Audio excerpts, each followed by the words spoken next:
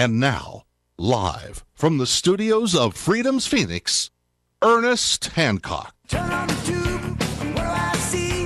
A whole lot of people crying, don't blame me. But point the crooked little fingers at everybody else. Spend all the time feeling sorry for themselves. Victim of this, victim of that. Your mama's too thin and your daddy too fat. Get over it. Yeah, get over it, and get busy. Get busy. You know, it really is just coming down to understanding what's going on. Then you can make some decisions. You can make some informed action plans on what you need to do. And we're starting to think that way. You know, here in Arizona, a lot of friends, when we started over a year ago, and we put chicken coops in the backyard of our Central Phoenix home.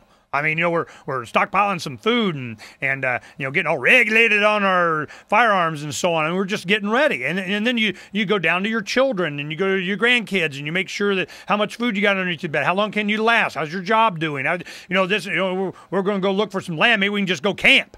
You know, we'll just camp right here. It's our land. We just camp. You know, we got a generator. We can last a little bit here. We got fuel there. We just need to keep breathing in and out. How bad is it going to get? I don't know. Well, I don't know. Arizona is one of the better places, except in the summer. Well, that's what the North Country's about. So, you know, if I'm going to go ahead and support some kind of government, what would it be? Well, I support the line that says they're not allowed to do stuff. This right here is part of your government document. You can't? Okay, let's do that. We'll start with the Magna Carta, and within 100 years, they kind of, you know, rip that to shreds anyway, you know. So it's just this concept. It's always the individual versus the collective. You got all the great movies. I need to go do another round of movies. I have a lot of different cuts from different movies that I play sometimes in the show and have some fun with. I'll do that show here soon. And I need to get some new cuts, some new movies, because the blockbuster is always the individual versus the collective. That's what it always comes down to. You know, Braveheart, Gladiator, Patriot, V, Lord of the Rings, chucking the ring of power into the fires of Mordor. You know, the hobbits are libertarians, man. We want to be in charge of the ring. We don't wear the ring. We don't want to be master of slaves. We just don't want to have a master over us as a slave.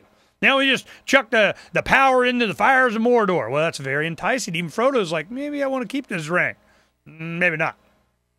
So I see where this goes, but humanity marches on. We are evolving in just our knowledge, and I think big bad guys know that. That's why they gotta trick us. They gotta propagandize us. They gotta make us afeared. Are you afraid enough? Well, if you're not, we'll give you a reason to be. Gosh darn it. You know, they'll come up with something. So let's go ahead and look at just the front page of Freedom's Phoenix today. You know, one article, I had my daughter, she was putting this up, and she's looking for the graphic. You know, we have, you know, different graphics that we can, you know, you just go on wherever and you find different graphics.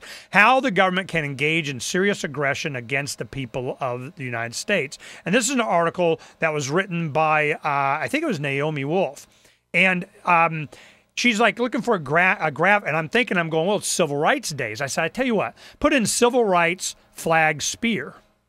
Well, there was a classic, I think it was a Pulitzer-winning photograph of this white man with a flag, and you can see that it's going towards a black man that's being held by somebody, and he's going to stab him with the point of the flag. I mean, what a freaking perfect example of how, you know, this what's American and what's not, and who's supporting which side. It was just, it's such an emotional graphic. I encourage you to go watch the video here in the third segment of the second hour, and it's just it's really graphic, and it's something that I thought she should be made aware of. Now we'll go ahead and go to the front page of Freedom's Phoenix. What do we have up there right now? I mean, this is what's I could do an entire show on any one of these stories. Well, let's see. Judge in Virginia strikes down federal health care law.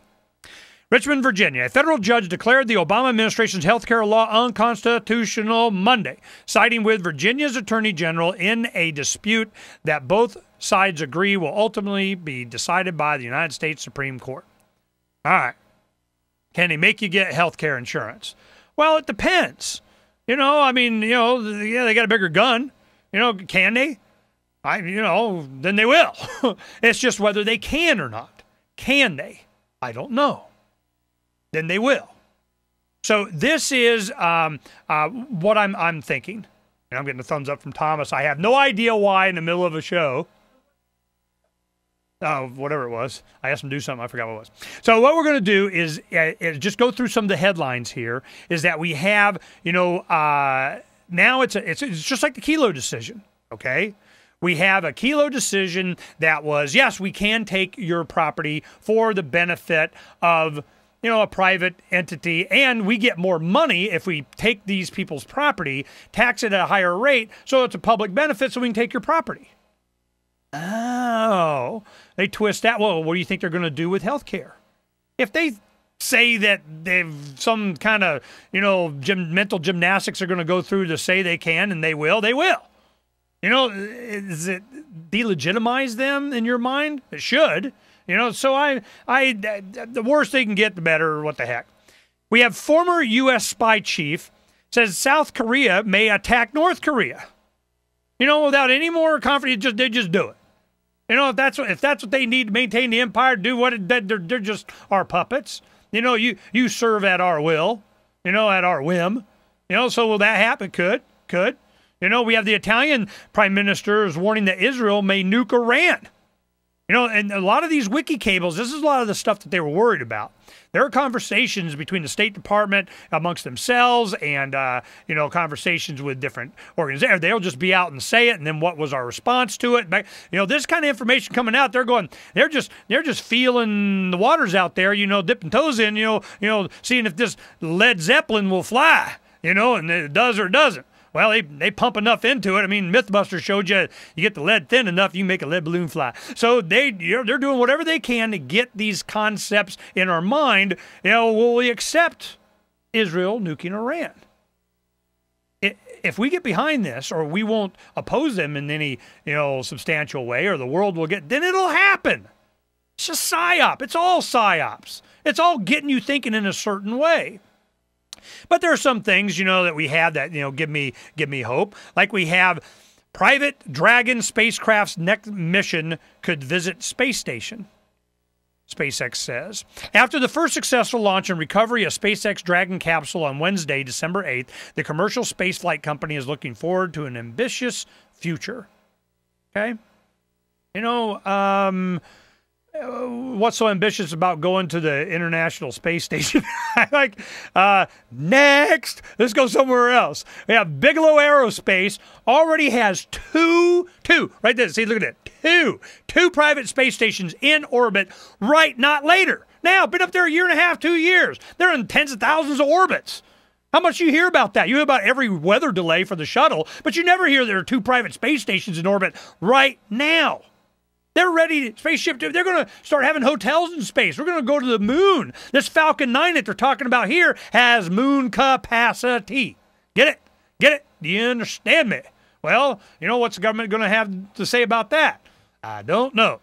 They don't like it none too much, I'm sure. And I bet you they're kind of leapfrog past that anyway. They got their little hypersonic 1 hour anywhere on the planet we could bomb somebody from Kansas. I mean, they're thinking that kind of way anyway.